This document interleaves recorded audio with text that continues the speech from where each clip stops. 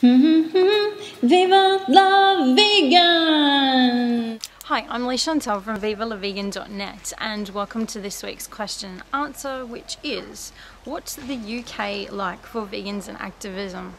I hope you followed the series that I've been doing about all different areas and all different countries, about how veganism and activism is in all these countries.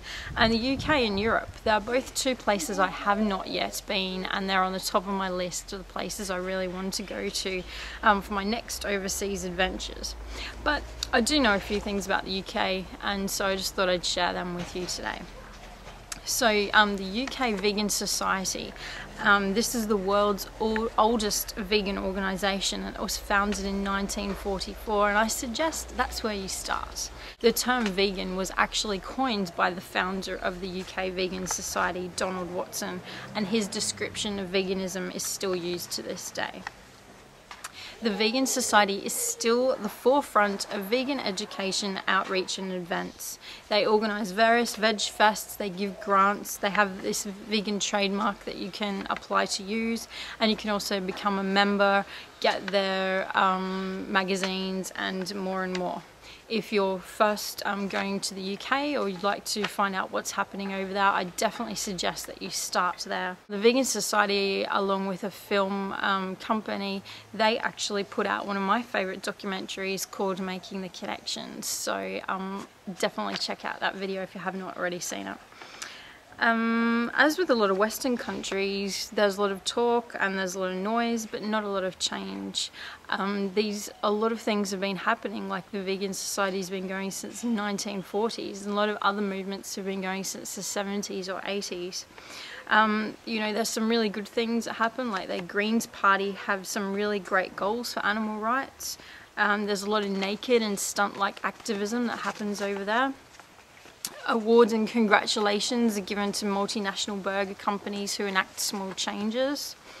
I've had some of my friends who've been in the animal rights movement for decades. They've said that the UK used to be the place for animal rights activism.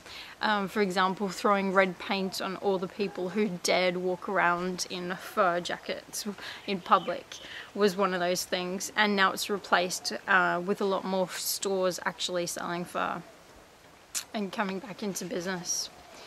In the UK, they've made some really great documentaries, including a really great one called The Animals Film, which I suggest you check it out. It's from the 80s, but it's still relevant. The anonymous underground direct action Animal Liberation Front was originally started in the 70s from the Hunt Saboteurs Association, which was founded by Ronnie Lee in the UK. The global campaign SHAC, which stands for Stop Huntingdon Animal Cruelty, actually started in the UK, and this was an extremely effective campaign. There's some other good websites that you should check out as well. The British Union for the Abolition of Vivisection, BUAV, and they do some really amazing work. As I've said with some other ones, just do an internet search for what area you're in, for the animal rights and the vegan events that are in your area, and just get involved. I've heard there's some really great vegan places. In the Making the Connection documentary, I actually saw SAF and I was really excited to go there, but I have heard it's since closed. There's many different restaurants that are catered to vegans, and there's many different places that are non-vegan that will accommodate your vegan requests. So next time you're there, let me know what it's like, or let me know now if I've missed anything. And I look forward to seeing some of you over there in the near future. So thank you for joining me this week. I hope that's helped, and I look forward to seeing you next week for the next Q&A, which is, do you eat fish? See you then.